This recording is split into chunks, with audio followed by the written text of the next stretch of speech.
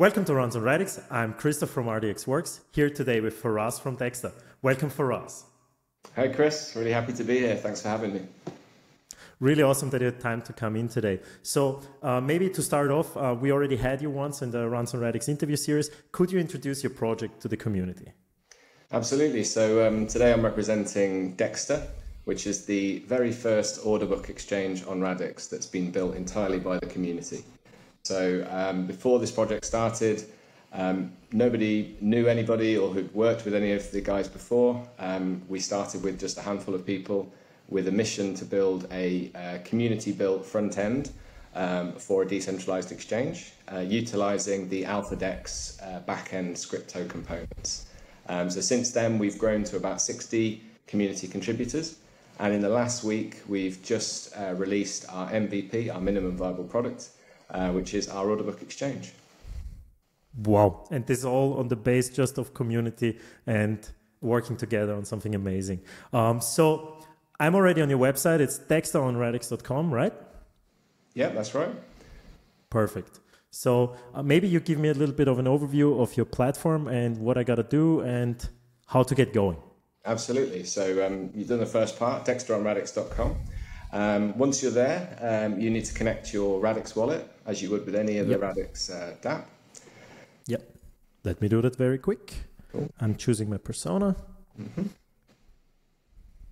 Okay. So once you're connected, the front end will show any of the token balances that you have. So if you look at the market tab, you can see it's already pulled through your balance of XRD. And currently you have no DeXter, which is not acceptable, frankly, Chris. So we need to fix that. Starting at the top left of the page, you've got a drop down for all of the market pairs that we currently offer on DeXter.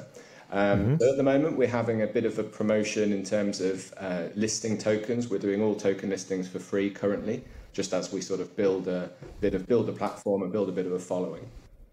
So let's go with the DeXter XRD pair, given that's what we're talking about today. So the options that you have with the order book is to do market or limit orders. So we'll start with a market order to begin with, nice and simple, which is basically a request to buy tokens at the current or best price on the market currently. So we're looking to swap XRD for DeXter. So you want to hit the two arrows in the middle of those two fields, Chris, just to flip them around. And there you can just enter any amount of XRD you'd like. And perfect, nice and easy. Yep, and the front end will calculate how much DeXter you're going to receive in exchange. Perfect. And I see here slippage limit and then a percentage. What is slippage? Can you explain that for me? Yeah, please? So slippage limit is basically a bit of a safeguard for our users. If there's not a lot of liquidity in the order book, you could be requesting for quite a large amount of tokens, and that could cause the price that you pay for those tokens to change quite dramatically. So what you can do is set a slippage limit. So 1% basically means that you're willing to accept a 1% change from the best market price that you can currently see. So at the moment, the last price you can see from the order book on the right-hand side was 2.98 was the last sell. So it would allow a 1% slippage from that price. If it falls out of that range, then the transaction just can't happen. So it gives you a bit of a safeguard that you're going to get the price that you intend to get. Awesome. It also, this adds another layer of security to the guarantees I can set in the wallet, right? Absolutely. So it doubles up on the kind of Radix ethos of, making everything really clear to the user and making sure that nothing happens that they don't expect to happen. Okay, so, and you would recommend 1% probably to the 1% is our default. Nice and easy. You might find with some of our tokens, and given that it's quite new, there's not an awful lot of liquidity, so you might have to increase those limits slightly.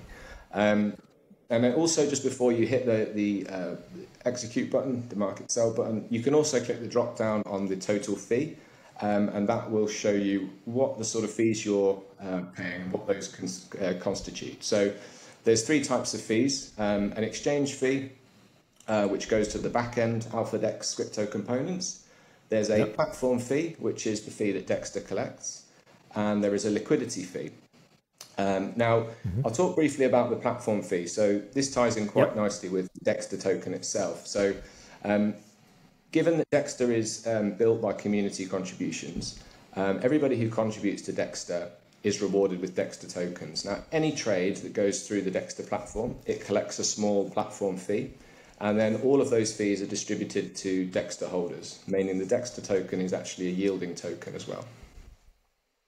Wow, so actually contributing to the community effort really pays off directly, and everyone Absolutely. can see. Really awesome. So I would say let's go for it, and let's do a market buy. So nice and easy. Here you can see very clearly that it goes through AlphaDex. Very nice. So, yeah, so I'll just clarify on that one because it has confused a few people. So the reason that in the wallet you see the AlphaDex interaction there is because that is the scripto component that you're physically interacting with. So although your order is going through the DeXter front end, we're utilizing the on-ledger AlphaDex components. Okay, that makes sense. So perfect. And does also something go to AlphaDex for the trade, or? Yep, so that's in the exchange fee. So the exchange fee is the component of the fee that goes to the AlphaDex. Yep. That makes a lot of sense. So now I'm really interested. So what is the limit feature? So limit. So let's talk liquidity then. So basically, if you want to purchase, you want to buy, or you want to sell tokens at a specific price, not necessarily the market price, that's where the limit order comes in. So this is essentially the way that you would add liquidity to the exchange. So let's say you've just purchased your DeXter, you now want to sell it, presumably at a higher price than you paid for it. So you're going to put a limit sell in for the number of DeXter that you'd like to trade. Yeah, so I think I paid like 298 for it. So let's say I go 305 for selling. Okay, so that'll be the quantity of DeXter that you're trading. So you want to just put in a... I want them... yeah, my 50. Yeah, obviously. so 50, okay, you're going to swap sense, for XRD, and then you can set whichever price. Okay, and I want 305. See. Yes. Yeah, you want those big returns, Chris, I know. Yes. So basically, once you've entered those details in, you can see below that there is also a post-only checkbox. And what that will do is it will ensure that whenever you do a limit buy or a limit sell, it will only add it to the order book if it can. So if there was an order on the exchange that would partially fill your order, it would simply just it would cancel. It wouldn't fulfill it. Yeah. So basically, the way that DeXter works as well, we also give a liquidity fee. So because you're effectively adding liquidity to the exchange, if someone comes along and they offer to buy your tokens at 3.05, you would actually generate a revenue from that. So you actually get a 0.35% of the fee for providing that liquidity. And that's also shown in the breakdown there. So you see that's a negative value, that liquidity fee, because that would actually be returned to you when that order is filled. So so we can go ahead, you could click limit sell order, and that will execute, and you should get a transaction request. Give me 1 second, I have to unlock my phone. So, awesome. So, it's withdrawing my 50 DeXter that I just bought. Okay, and it's also depositing to you a receipt from the AlphaDex, which will, if you sign, that receipt will show you exactly the details of your order, how much of it has been filled, the price, the date, everything is in there. So I'm going ahead and I want to look at this receipt. Is this going to be deposited as a pool unit or as an NFT? As an NFT. So then if you could go into there and just click on the number. So it's the 265th order on DeXter. And there you can see all of the information related to your order. So it was a market sell. You can see the amount, the price, quantity, and so on. And we should also, if you scroll down onto the back onto the website, you should see in current orders the bottom of the screen. Give me 1 second. Where do I find this? Should be just at the bottom of the page. Yeah. Okay. There you are. I didn't see that the page keeps going. So, okay, there is one order in, and it's waiting for someone to fulfill it for me. Absolutely. And that order will sit there until it's filled. If you want to cancel the order, on the far right-hand side, you can hit cancel. And what that will do is it will send this NFT receipt that's in your wallet back to the AlphaDex component and then return your DeXter tokens to you.